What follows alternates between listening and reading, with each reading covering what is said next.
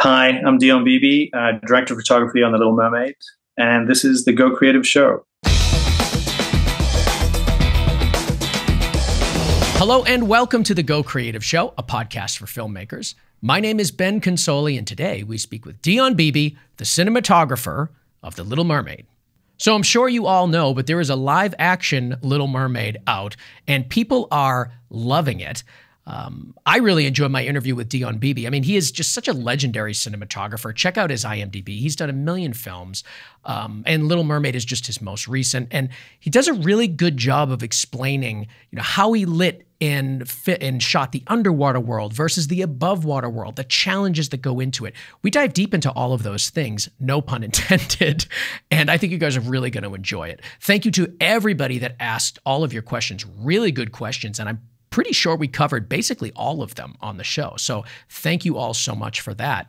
But yeah, let's just, once again, dive into the interview with Dion Beebe, the cinematographer of The Little Mermaid.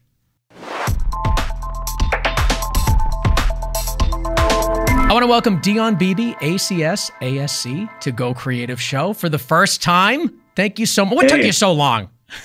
I don't know. I was waiting for your call. I mean, sitting there by the phone, like, come on, call me. Of course, director and photographer of just countless movies, but we're here today to talk about The Little Mermaid and anything else that may pop up. I really enjoyed this film. And I have to say, too, I was mentioning on my social, I'm like, my producer, Connor, is a huge Disney fan. I myself, who doesn't like Disney, obviously? But there's that second level of Disney fandom that I'm not a member of. I will never claim to be. But it's seeming, though, you guys and what you did here with The Little Mermaid is really working for people like me, casual Disney fans, but also the really true hardcore fans of Disney. Are you feeling the same way? Yeah, look, I think, taking this on was a little bit daunting because it is such a sort of beloved title under the sort of Disney sort of banner, and yes, there's the super fans. There's people who the animation, the original was such a sort of important part of their childhood or whatever aspect, whatever attachment they have. It's deep, and look, I've met Ariels, in their 20s, who were named after our sort of Ariel in the movie and have sort of grown up. You sort of have to remember this. It's like, what is it, 86 or 7 that the original came out. So, that's quite a few years ago now. So yeah, no, look, it was exciting to try and sort of figure out how to bring the story to sort of essentially to life. But it was also, with a sort of a fantastic partner in Rob Marshall, who we have a history together. And I think we very much sort of went in, sort of collaborated on this thing and spent a lot of time trying to figure out how we were going to do it. Well, what was the thought process? So, there's this legacy of the film. It's obviously started as an animated film, The Little Mermaid, back in the 80s. So coming into it now, how inspired were you by the animated feature? Look, without question, we watch the animation. It's tricky because bringing an animation to life is we very much felt we needed to sort of pay homage to that to those sort of fans of the original animation, but it's also a different process. The live action aspect is different. The character is going to be a little bit different. The world is going to be different because you're not in the sort of, animated world, the sort of cartoon aspect to the sort of dimensions of character and of sets of place. So sort of filling it out and sort of giving it the depth it needed, was, there was a lot of discussion about that, but always keeping in mind, the original. So yes, we watched it, but we really did not try and sort of do any sort of frame by frame sort of recreation, other than, there are a couple of moments that we really felt we sort of we wanted to really hit, and of course, if you've seen it or not, or when you eventually see it, there are a couple of moments that, pretty much you could put side by side with the animation and sort of just experience that moment on the big screen live, as you did on the animation, hopefully. Name one. What's one of those moments where you were like, you know what, we nailed this?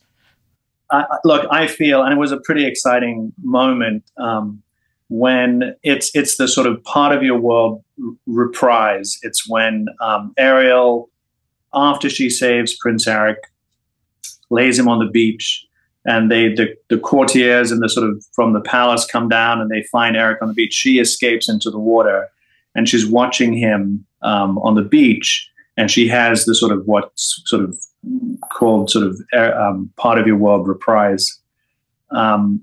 And in the animation, it sort of crescendos with a wave crashing as she sings the big note at the end of that sequence of part of your world, and a wave crashes behind her at sort of dawn, and we spent a lot of time recreating that moment, creating our own wave splash so we could time the exact moment as Hallie hit that note. The wave could crash behind her, and she, and it's a sort of, it sort of brings sort of chills to me thinking about it, because, her voice, her performance at that moment, and we did it in one shot. So when you see the movie, she appears behind the rock, we sort of pull up, and it's in the water at sea. And so we were on a crane out in the water, on a close-up, on a zoom, pulling back as she climbs up and as she's singing the song. And then we widen out just as the wave hits, and, we reveal the sort of, the setting. And yeah, it was a sort of exciting sort of moment to recreate. I hadn't seen the film, honestly, since it was originally in theaters. So it was kind of a little bit all new to me. But that moment, I went with our producer, Connor. At that moment, I was like, it's like all of a sudden the memories of the film flood back when you see that moment. So I mean, all the work, all the planning was well worth it because it certainly did have an impact on me, and I'm sure countless other people out there watching it. Yeah. No, well, that was the hope. I mean, it's not that we were ever looking to sort of copy an aspect of it, but I think there's something in the original that just touched a lot of people's sort of hearts. And I think that moment is one of them, and I think that moment and particularly as Hallie performs that song, and brings a new life to it. It was really sort of satisfying to sort of bring the two worlds together effectively. Now, you and Rob Marshall have been noted in articles to have been inspired by Blue Planet for Little Mermaid. I'd love to talk to you about that. I guess what inspired you from that show, and how did you implement that inspiration into the film? Yeah, look, I think, because the film is set, half the movie is set underwater. We had to sort of figure out, what our sort of underwater world was going to look like, how people were going to function in that, how we were going to effectively do big musical numbers in this world. So there was a lot of discussion about sort of methodology and how we approach, camera lighting, moving the actors, all of those elements, and to sort of bring them into our sort of live action version. And Blue Planet, I mean, there is some incredibly stunning sort of imagery, both about just the power of the ocean, the world of the surface of the ocean, as well as just the sort of depth. We spent a lot of time sort of studying, how light affects color when you go at different depths. And our movie sort of takes place, the elements that take place underwater take place at different depths underwater. So, part of Ariel sort of, where she hangs out with Scuttle and Flounder is near the surface. the world of, with Triton and her sisters, and the world of Atlantica is in a sort of mid-level part of the ocean. Again, the light changes, the sense of sort of particulates and the atmosphere effectively changes. And then when we go deeper into Ursula's world, Ursula's lair, which is near the bottom of the ocean, then of course, you sort of eradicate almost all the sort of red spectrum, and now you're into very blues, deep blues, and almost purples. So we were able to sort of look at something like Blue Planet and really study, how a sort of real world is affected by these sort of depths and ideas, and then really sort of put together our own sort of playbook in terms of how we were going to sort of realize that. Because some of, what happens when you go deep, it gets very hard to see. There's very little light cuts through, and it becomes, incredibly sort of, murky and sort of difficult. So we sort of, devised our own palette and sort of put together a sort of a lookbook effectively for the movie as we went in, as we knew we were approaching different sequences at different parts of the ocean. We had this sort of reference, and Blue Planet was a big part of sort of pulling in the ideas and those sort of references. We had a couple of questions about this particular topic. Christopher Sousa 59 on Instagram, Matt TBR on Twitter, about the process of filming the underwater world in The Little Mermaid. Now, obviously, I'm assuming that there's quite a bit of CGI in there. And when you talk about like referencing things like particulates in the water and all these things, how much of this underwater space was physically in front of the camera, and how much was CGI? I'd love to know the process. Yeah. So, look, we knew we were doing a musical. We knew we had big, sort of effectively sort of dance numbers underwater. So, we very quickly sort of, moved away from any idea of doing it in any actual water, because, we knew we couldn't move effectively. Our characters couldn't move. We would just be hindered by just the process. So, the idea of sort of creating these references became more important because we were having to sort of lean into the visual effects component pretty heavily. But what was important is that we work out, the visual sort of concept behind each of these modes, each of these sort of depths in the ocean. What's Ariel's sort of, Ariel's grotto versus, Triton's sort of throne room, so there's sort of creating visual reference points becomes very important when you're entering a very sort of effects heavy CGI world. And a world that people don't know or understand. Like there's no real reference to the average person about what these depths look like unless they see something like Blue Planet or scuba diving or anything like that. Yeah, exactly. People who have those references exactly have a sort of some idea what it is to be under. But then it also depends on the ocean you're under. If you're in the sort of deep Atlantic versus the Caribbean or Mediterranean, these oceans are different, and the level of particulates change, and so there is a lot to sort of pull from. So we really sort of wanted to create that's why the idea of the sort of lookbook, creating these sort of very clear reference points for us before we started shooting, so that we knew when we were capturing the live action elements, what we were hoping to achieve. And so the process of capturing those elements were, there are a number of ways, currently to do any sort of big effects, CG sort of movie. And in terms of shooting underwater, again, there's a number of different ways we could do it. You look at sort of Avatar, Way of the Water. James Cameron chose to work with a lot of motion capture, facial capture.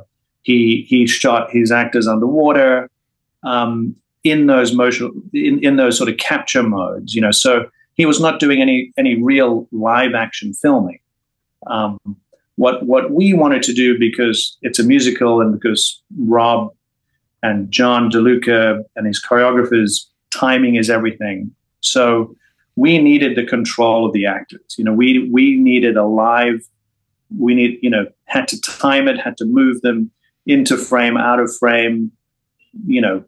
They had to sort of move relative to each other in very specific timing. So our approach was a little more mechanical, where we had actors effectively on the end of a crane, in a sort of rig that could rotate, go up, down, sideways. So the actors could be moved, and they were being moved by about, a collection of dancers and stunt people who would control the motion of each of these actors. And they were in these sort of revolving rings, so they could rotate 360. And really what this allowed us to do is really sort of be very, very specific about shot composition, timing. And we could do something like, Part of Your World, which is, each shot is timed, each line that Hallie sings as she sort of flies up out of frame, swims out of frame or enters another frame. Everything was worked out beforehand. With Rob, when we do songs, it's a very sort of meticulous process of timing and shot choice and how each line is performed, because what we do within the musical genre together is, we rehearse these numbers very thoroughly, so that the physicality of the song is understood by the singer before they pre-record.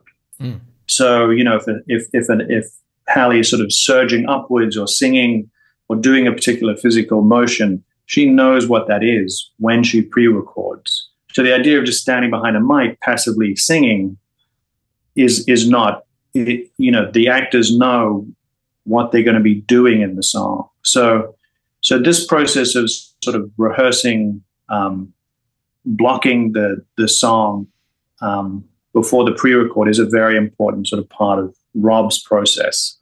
But it also means then when we go into filming, we have a very sort of structured sort of blueprint of and blocking of the actor's movement and each sort of, where each line is going to be performed. And so it's a very sort of thorough and difficult, time consuming process, but it really sort of pays off, within the complexity of trying to, shoot a performance with an actor dangling at the end of a crane, and 8 people controlling their movement and another 8 people controlling the other actor. And sometimes you've got 32 people just on the floor moving the actors around, So it was a real dance. It was a real sort of, it was fun though.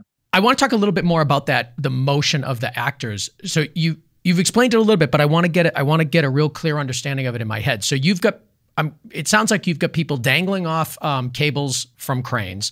And then you also have, like, you mentioned something about putting them in like a device that allows them to spin 360.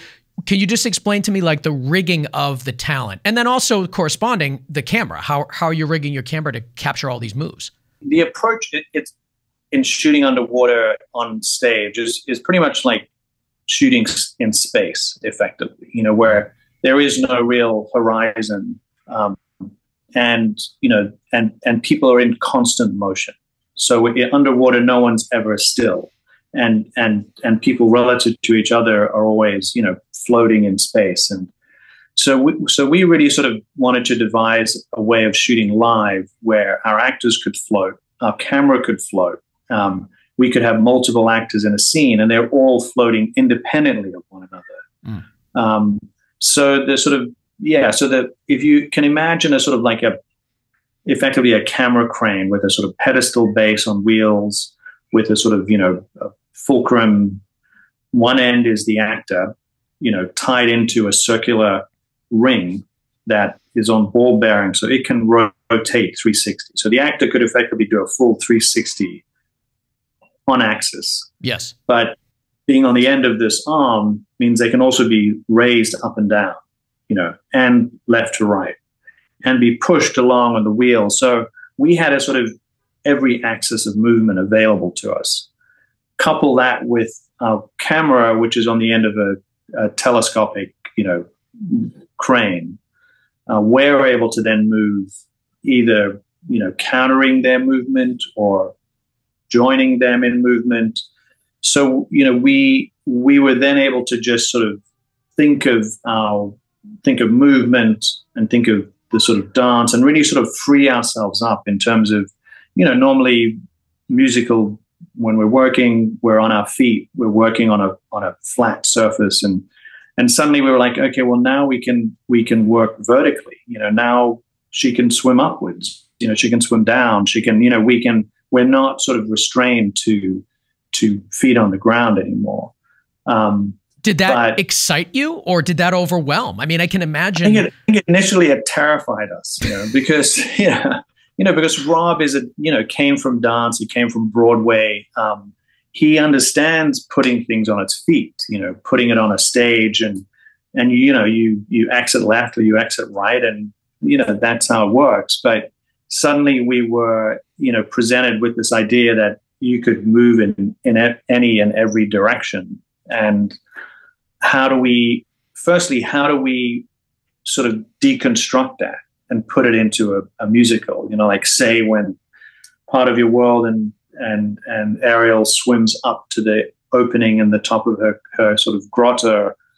How do we rehearse the timing of that and understand how we're going to break it down?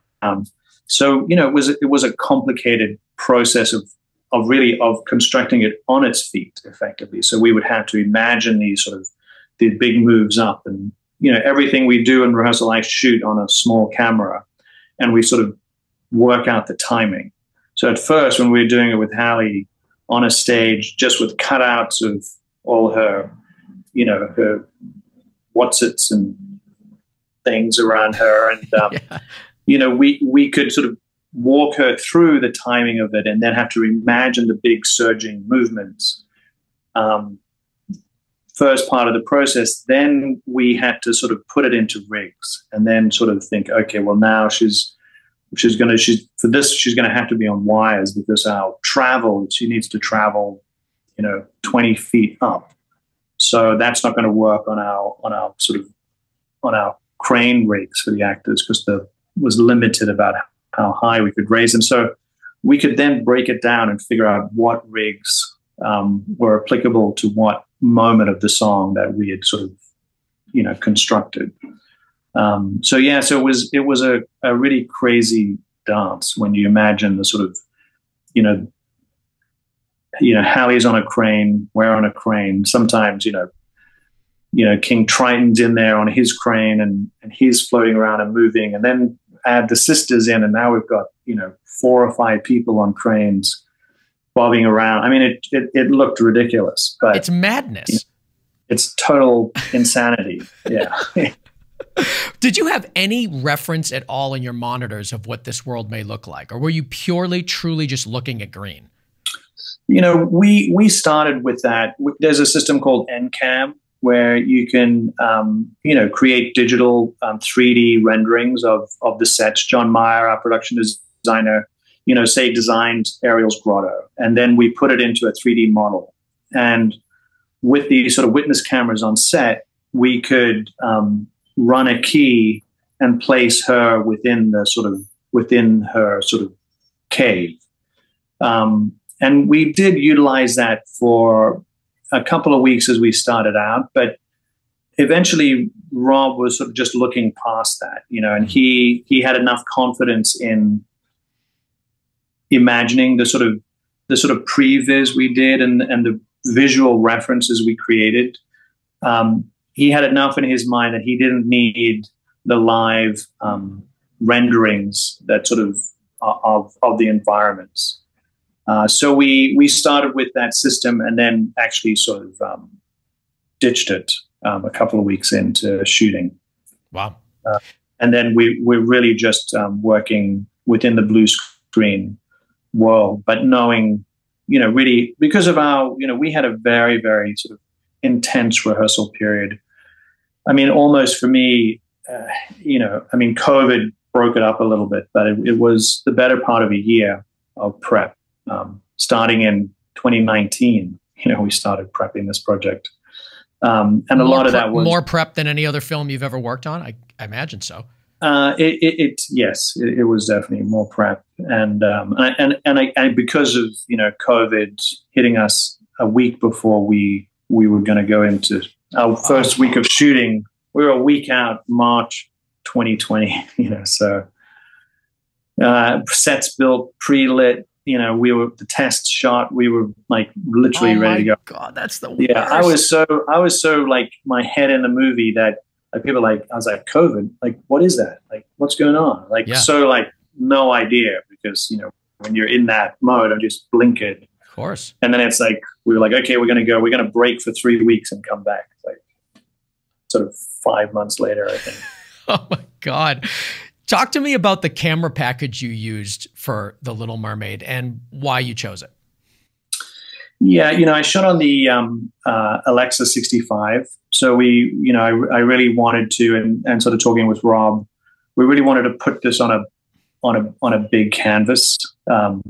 Just the world's, the world below the ocean, is of course a big canvas, but also Prince Eric's world, the sort of the land of the world above that she so sort of aspires to sort of explore. We really wanted to give that as much of a sort of breadth and scope as we could. So I went with the sort of the Alexa 65, which is sort of a great sort of large format camera system, and combined that with the Hawk anamorphic lenses for the above world. But then we shot on the Leica spherical lenses for the underwater elements.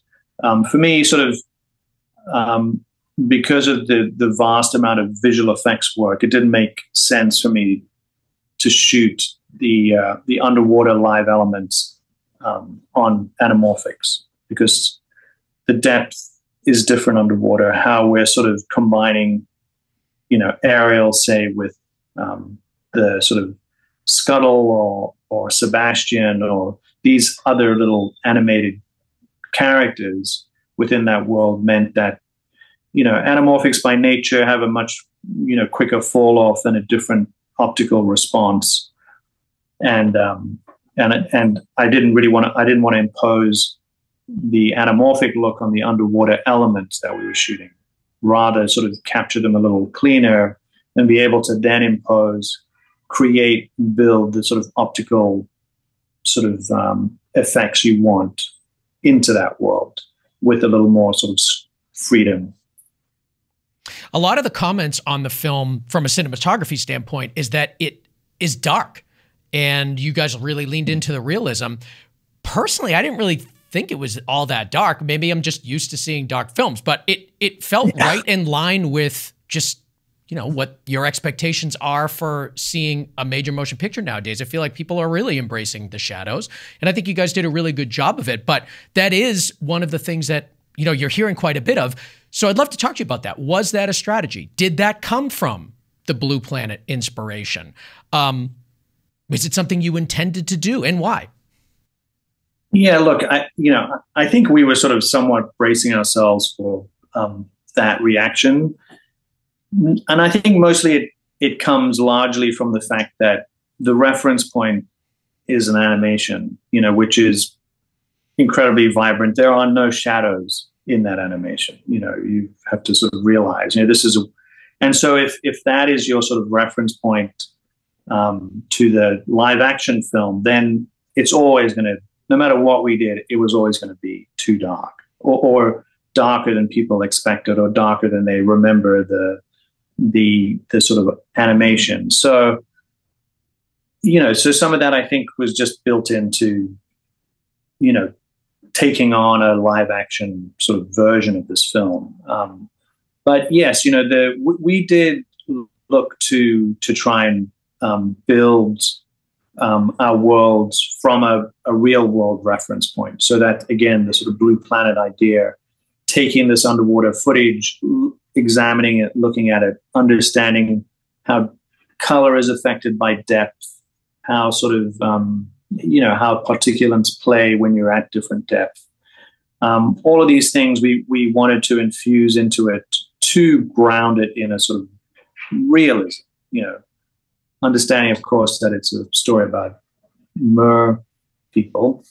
So, there's always an element of fantasy, but I think, Rob really wanted Ariel's sort of journey and her world to feel grounded in a reality, rather than pure fantasy. And I think when you can effectively create, when you can ground a sort of story like that, I think the stakes become higher. We identify more with the journey of it. If it's pure fantasy, I just feel it's often harder for us as an audience, my view, to identify with that character. And I think what was important for us is that the world we build, is there to create depth in the understanding of Ariel's sort of choices and her character and her journey. So, also, what better movie in all of the live action remakes of these Disney movies to have it be the most realistic possible? Ariel is obsessed with the real world. That's kind of her whole thing, is that she's fascinated by even the most mundane things about human life and culture. So having it leaning into realism seems to be the only way to do it. I think fantasy would have been wrong and against the storyline.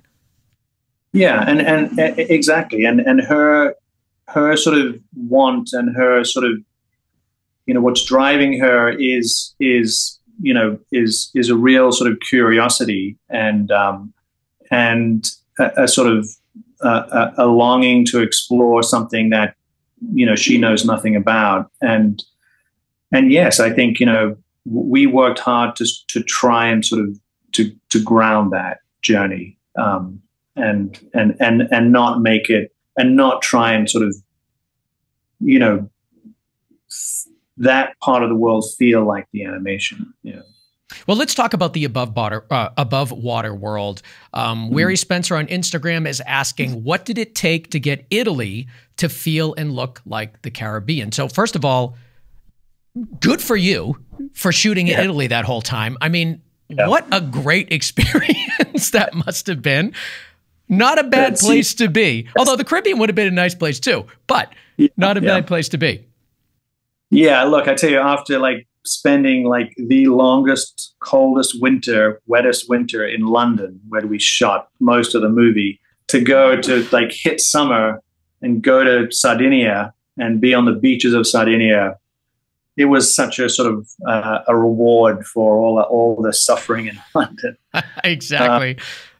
So look, finding, I mean, that beach was a big search, and the Mediterranean certainly was high on our list of, locations, in terms of trying to locate somewhere in the Mediterranean, because of just the logistics of moving out of London to another, in terms of the crew and everything that comes with a movie of this scale, to relocate. So somewhere within Europe, was going to be, we looked at Croatia, we looked at Greece, we looked at a number of sort of possibilities for beaches. And, in the end, one of the sort of, I think, things that really sort of drew us to what is now, we refer to as Ariel's Beach, is the various distinct sort of rock formations that are in the movie. And you see them in some of the sort of posters or postcards or images from the trailer, or, where she lays him down on the sand, and you have that sort of these sharp, sort of conical, sort of, rock formations that just out, just on the edge of the coast. And, we really wanted there to be a sort of iconic element to her beach, like a instantly recognizable, so every time we came back to it, and when she's on her rock and the sort of longing she has for, to being on land and the view of the castle, all these things were sort of images we really wanted to sort of reinforce, and having that sort of that coved beach with those very distinct sort of rock formations was a sort of a key part of that decision. And then Sardinia, because it was sort of within reach for us from London, and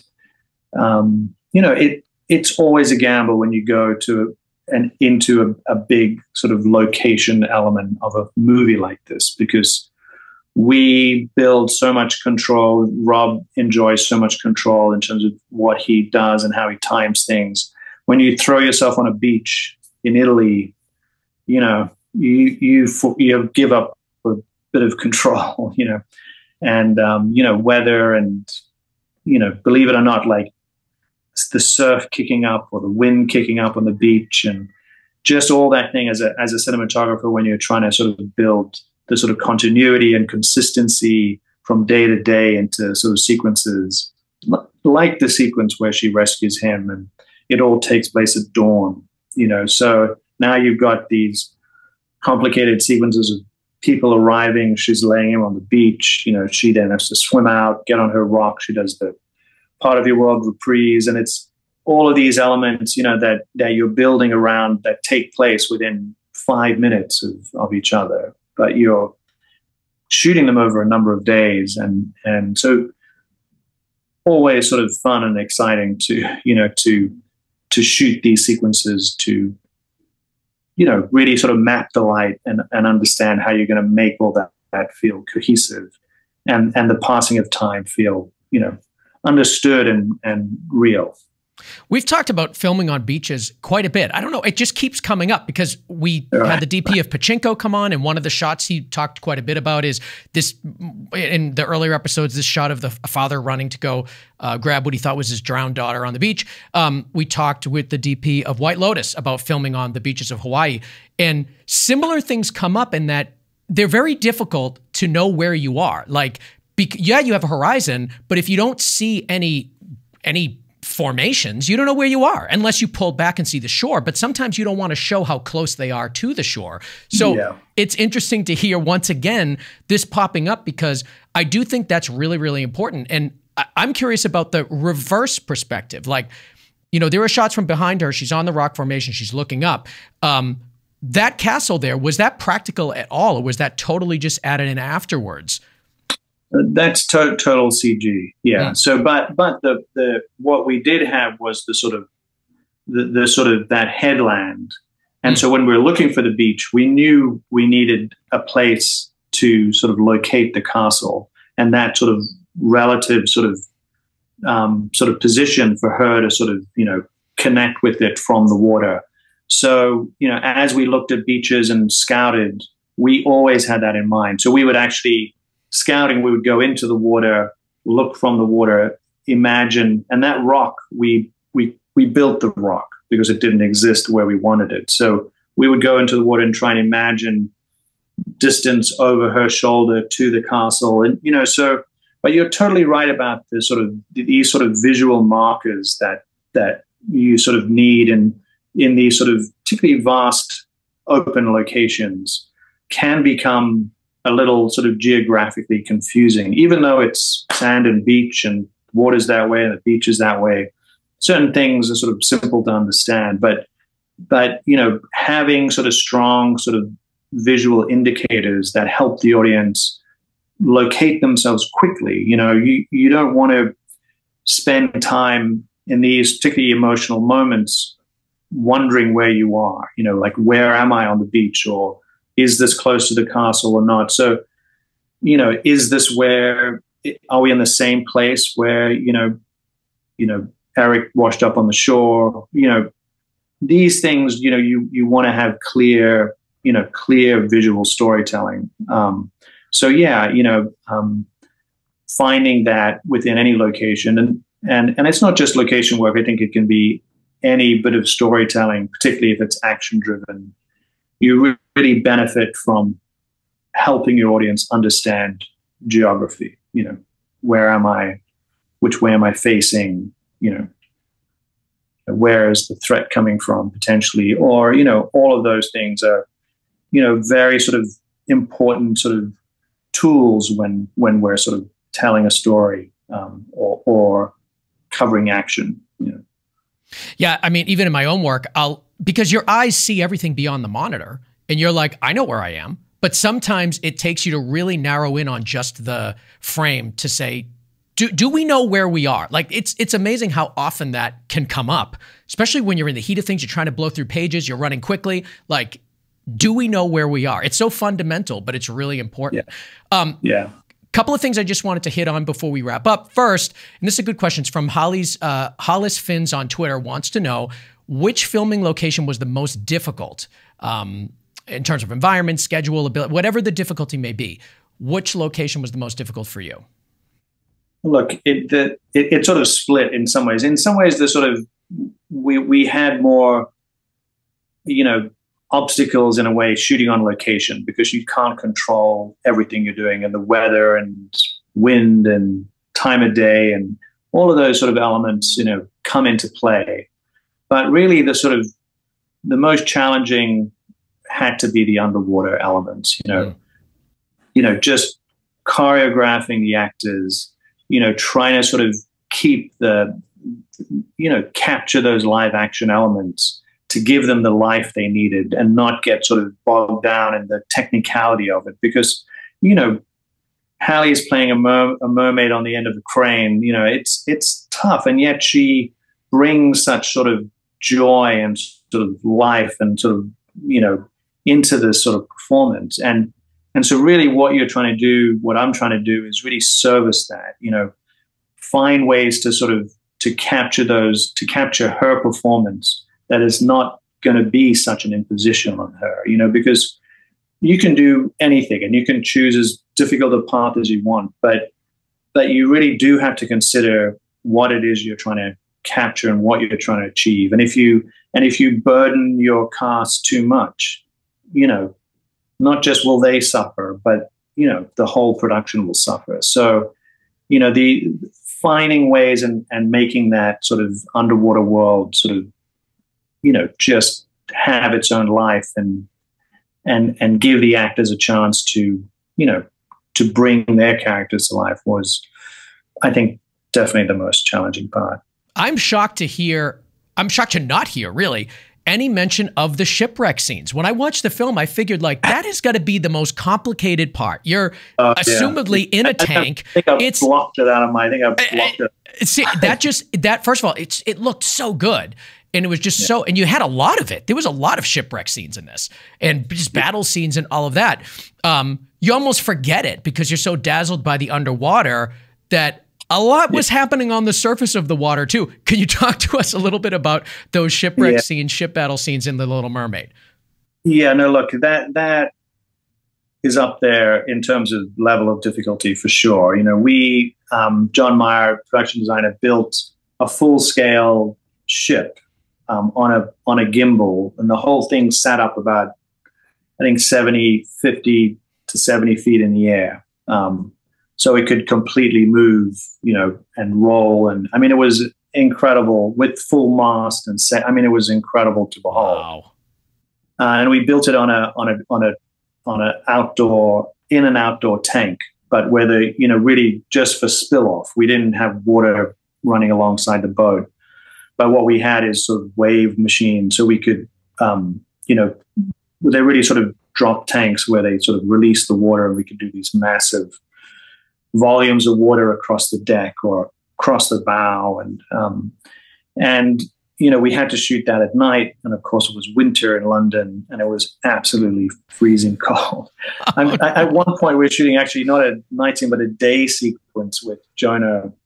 As sort of Prince Eric, and it actually started snowing, and we're like, "Oh my God, this is ridiculous," But they were, I mean, absolute troopers. That thing about trying to protect your actors as much as you can, and your crew, mind you. But it was tough environment. They were wet. It was freezing cold.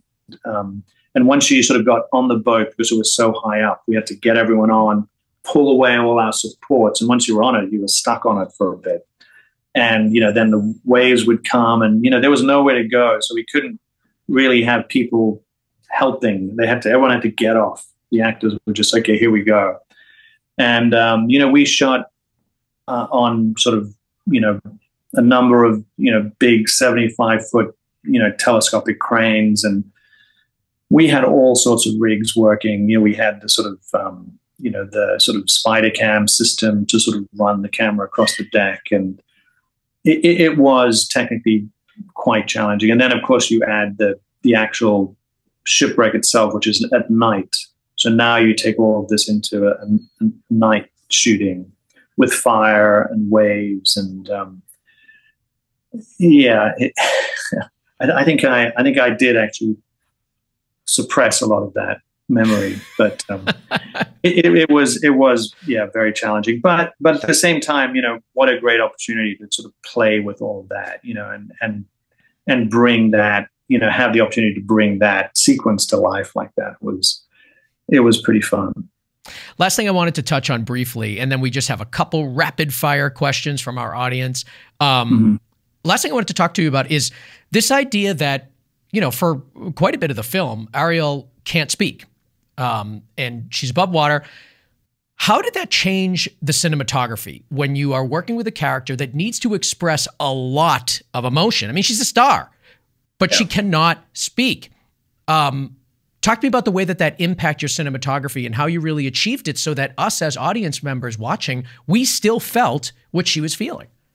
Yeah, it's interesting, because I think people forget that part, the fact that she, for half the movie, doesn't speak. And if you think back to the animation, the person who spoke was Sebastian.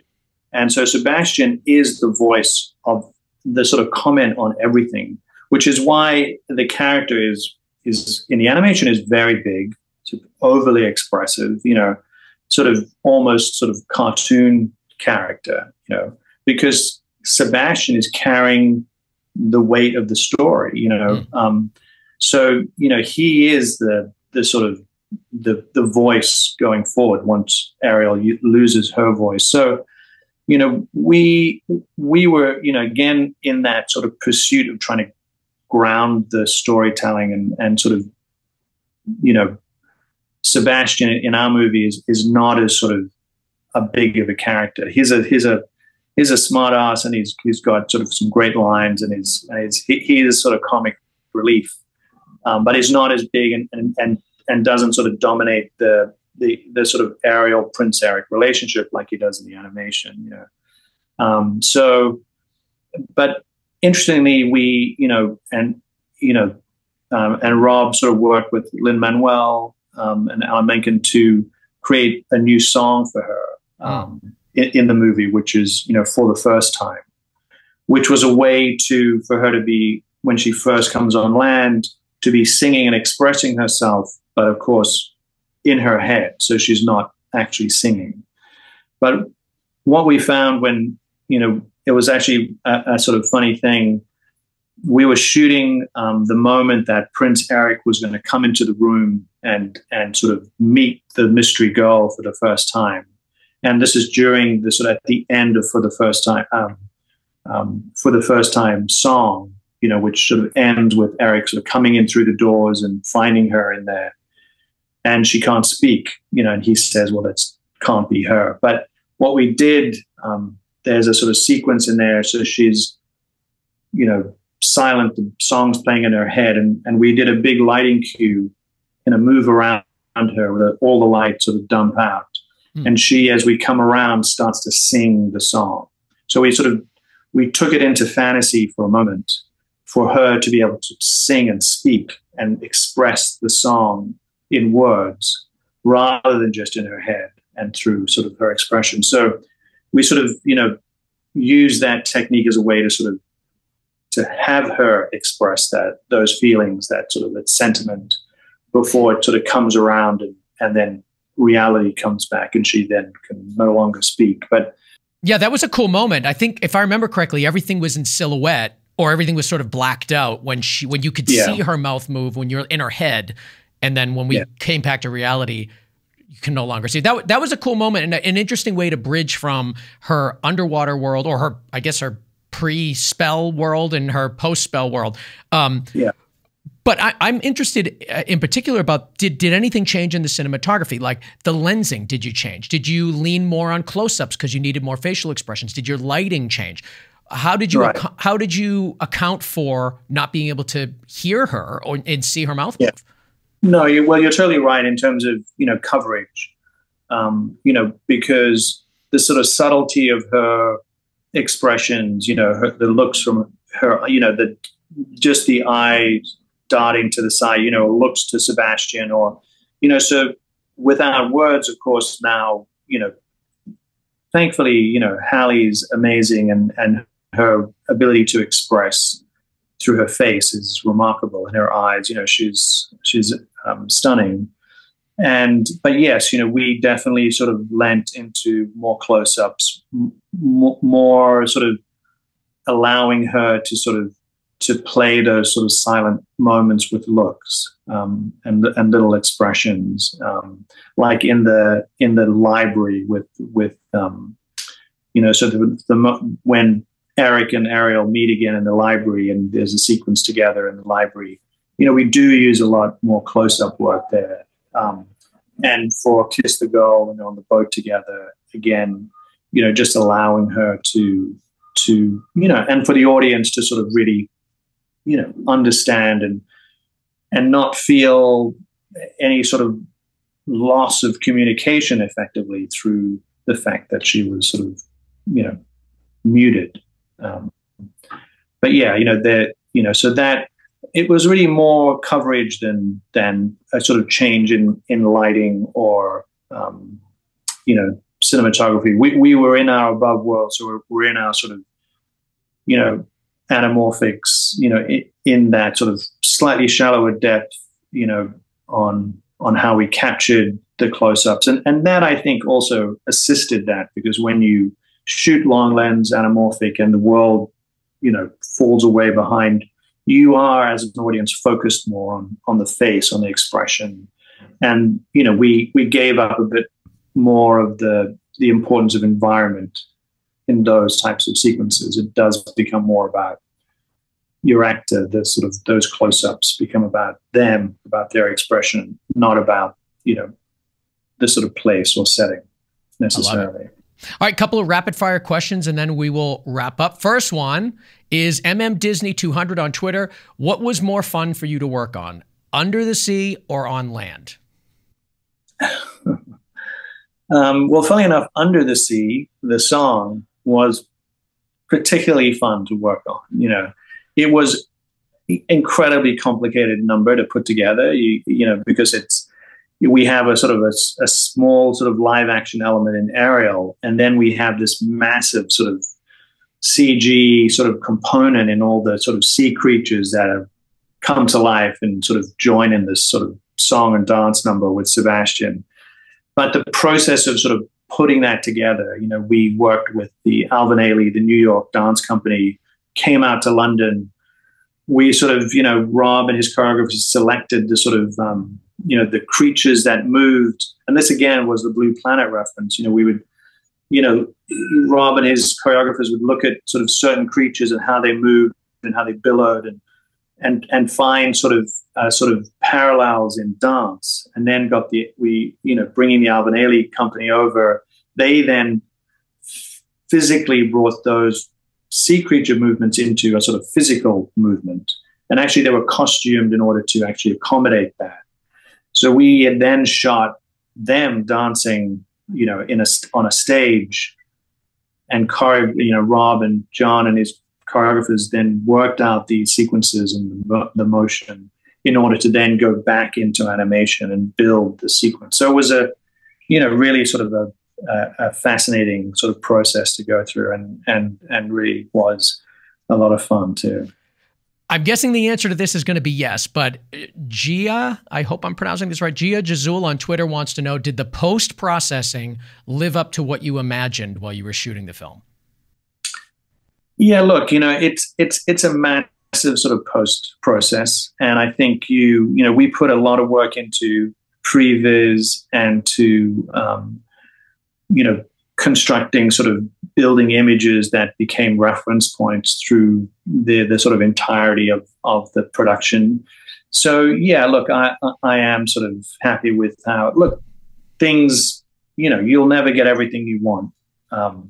But we put a lot of work into trying to really sort of hone down all the elements, and there are a lot of elements. When you start to build out the underwater world in terms of all those things I mentioned before, and depth and particulates and color and movement. It was a sort of complicated layering to sort of go through. But yeah, look, I'm happy. Am I ever always completely happy?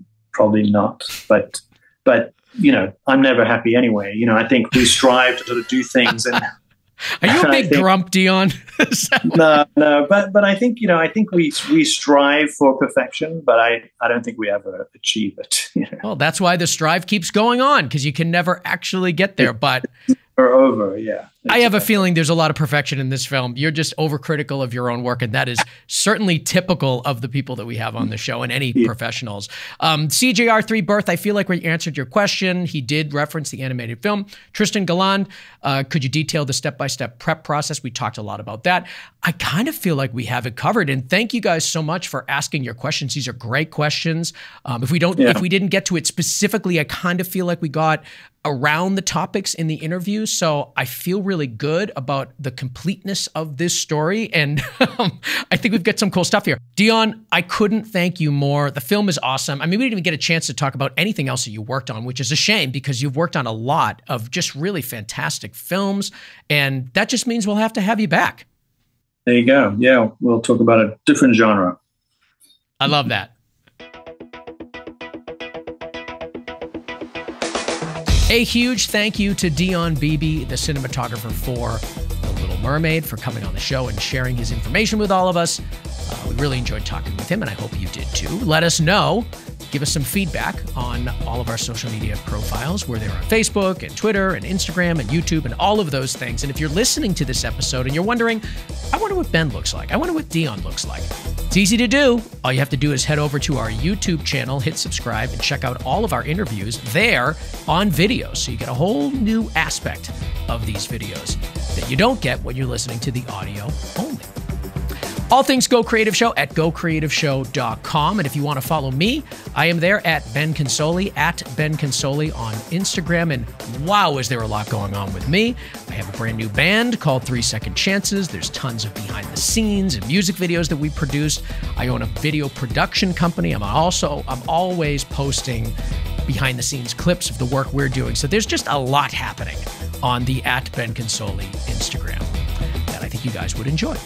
I want to thank you all for joining us today, and we'll see you next time on Go Creative Show, a podcast for filmmakers.